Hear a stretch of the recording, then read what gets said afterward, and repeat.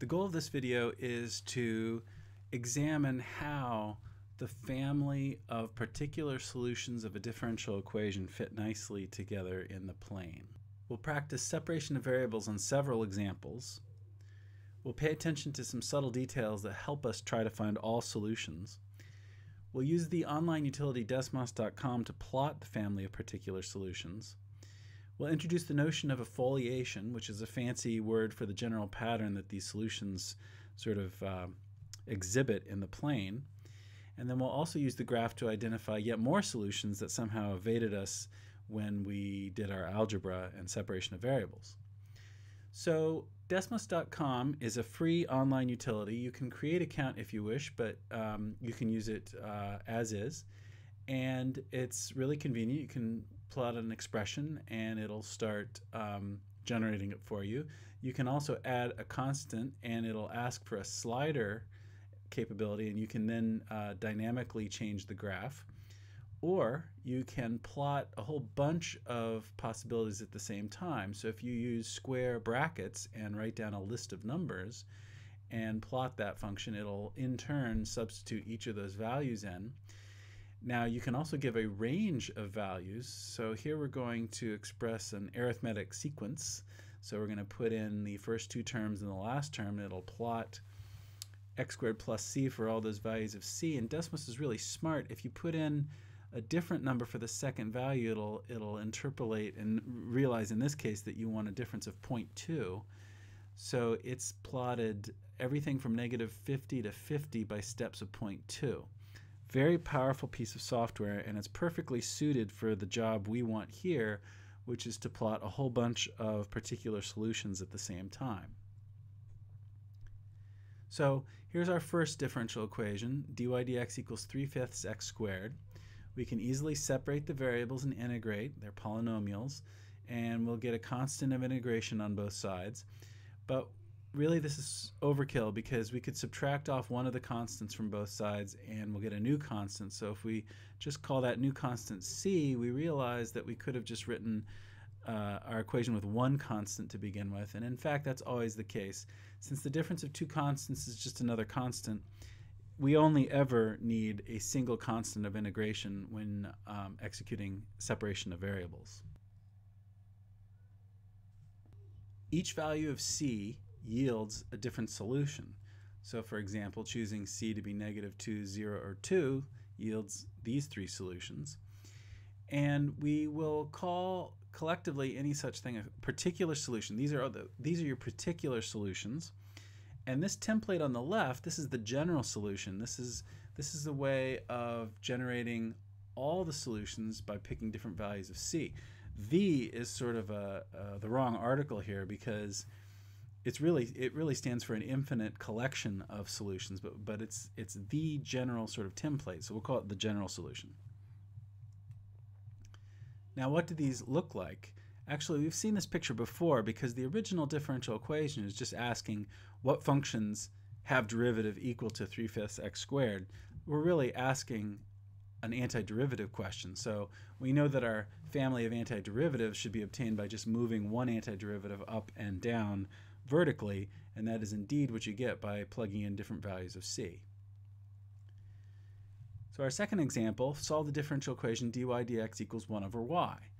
Easily separable, and we can integrate. Once again, it's going to be polynomial, and we get 1/2 y squared equals x plus c. Now y squared then is equal to 2x plus 2c, multiplying both sides by 2. And now y equals plus or minus the square root of the quantity 2x plus 2c. And we're just going to take a moment to look at this step here because it is so ingrained. We do it so unthinkingly, but we should just take a moment to imagine what the process is here, because thinking through this very basic case will help us later with more complicated cases. So what's really going on with this plus or minus deserves a second look. Suppose we have the equation u squared equals q. So what are you really asking? You have a graph of the squaring function, you have a value q, and you're asking what arguments would you plug in to the squaring function to get q. Now you actually have an auxiliary function to help you answer this question. It's called the square root function. the squaring function is not invertible, so you can't just take its inverse. What you do is you restrict the domain, you invert that part of the function, and that is what we call the square root function. What does this function do for you? Well, if you plug in q to the function, the output is one of your solutions to the original equation. Where does the other one live? Well, we're going to use the symmetry of the squaring function. We know we can just put a minus sign in front of that and we'll get the other solution. So what's the punchline here? The square root function gives you a foothold into your full solution set, and then you use the symmetry of the function to find the other one. This is a theme which shows up in more complicated cases down the road, including a couple examples in this presentation.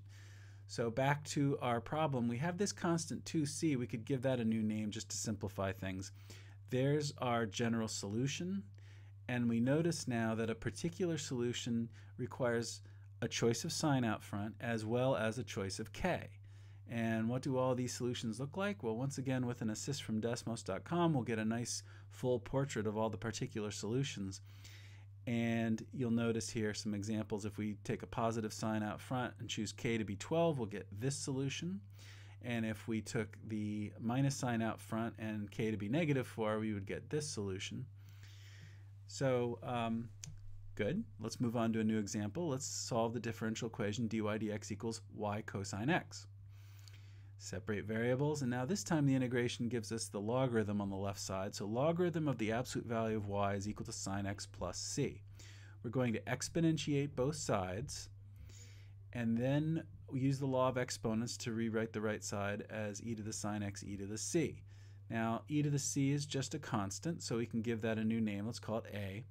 And at this point you should notice that the exponential of anything is always positive. So e to the c is greater than 0. And that means our constant that we've introduced can't just be any old constant. It's got to be a positive constant. And when you take a step back, you realize that's reasonable because the left side of the equation is the absolute value of y, so it couldn't possibly be negative anyway. All right, so far so good.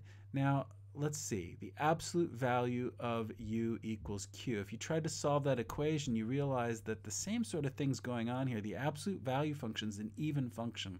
So if you can find one solution, then you can find two. And they differ by a minus sign. So the absolute value function is an even function. And that helps you track down all solutions if you can find one. So y equals plus or minus a e to the sine x. Now we've got something that's really much too complicated here, because if a is positive and then you're allowed to use either plus or minus a, we might as well just declare a to be non-zero. That takes care of both cases. So we'll clean that up a bit. Y equals a e to the sine x. A can be any non-zero number. And we can use Desmos to plot our solutions. And we'll notice that when a is greater than 0, we get solutions lying above the x-axis. When a is less than 0, we get solutions lying below the x-axis. So we get a nice portrait here in the plane again. But you might notice that if we took the axis away, well, you can't really see it unless you have really high resolution, but we're missing some of the plane. There's part of the plane that doesn't get hit by any of these solutions, and that is precisely the x-axis. Somehow it escapes all these functions. So we're going to look at y equals 0, the constant function y equals 0, and we should ask ourselves if that constant function y equals 0 is also a solution of the differential equation. Maybe it belongs here. How could we verify this? We'll take the constant function y equals 0, we'll take its derivative, and we'll notice that's always equal to 0. And now we'll consider the function y cosine x. Well, if y is always equal to 0, then of course y cosine x is always equal to 0. And lo and behold, the two sides of the differential equation, both always being 0, are certainly equal to each other. And so the constant function y equals 0 is in fact a solution that didn't show up in our separation of variables technique. So there you go. In the end, our general solution should be changed here. We don't have to make a non-zero. In fact, if we let a be any constant, including 0, then we're going to wind up capturing all possible solutions. So let's just take a moment to look at the portraits we've built for these three different differential equations. And you'll notice that they all fill up the plane, and none of these solutions sort of run into each other. Parallel is not quite the correct word, but they sort of flow together and don't smash into each other. And so this is going to be true for any differential equation that looks like this. So what's going on here is the right side is meant to stand for a nice function of two variables. So maybe it only involves x, maybe it only involves y, maybe it's got a mixture. So we're going to let f of xy stand for some nice function of two variables, and nice essentially means continuous here. But we'll call this kind of differential equation a simple slope statement. Why? Because it's basically the simplest kind of declarative statement you can make about slope. dy dx equals, i.e. the slope equals this formula on the right side. So you can think of it as a simple slope statement. And what happens is anytime you have a differential equation that is a simple slope statement, when you plot all the particular solutions, you're going to get this nice pattern where these lines flow together and they don't clash into each other and they fill up the plane. This is called a foliation of the plane. Now, actually, you can have some exceptional points where some solutions sort of run into each other. And when you get these oddball cases, these are called singularities. So you could possibly have some singularities, which you should encounter when you plot families of solutions on your own. Try some of these. So this general pattern is something we should expect. And it doesn't have to be a separable equation. So let's look at this. Here's an example of a simple slope statement. dy dx equals x plus y. Very simple slope statement. But when you try to apply separation of variables, you get stuck. This is not a separable equation. There is another method you can use to get around it. You can arrive at the general solution, and it depends on this one constant a, and by changing a, you can get a family of particular solutions. This time, by the way, we used another free piece of software called Geogebra, also very handy. Geogebra gave an assist for this portrait of particular solutions. And what do you notice? You noticed, once again, a foliation of the plane.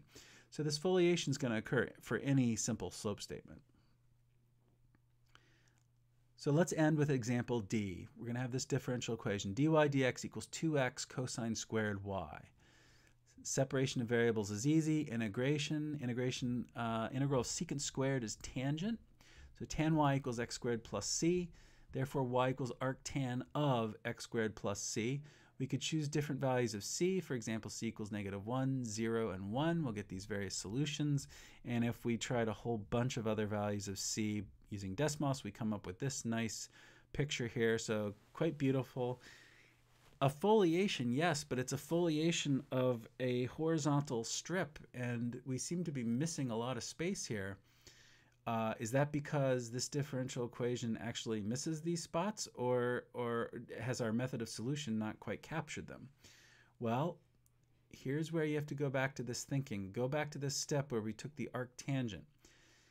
So imagine a graph of the tangent function. It's periodic, it's got period pi. And now imagine you're trying to solve the equation tan u equals q.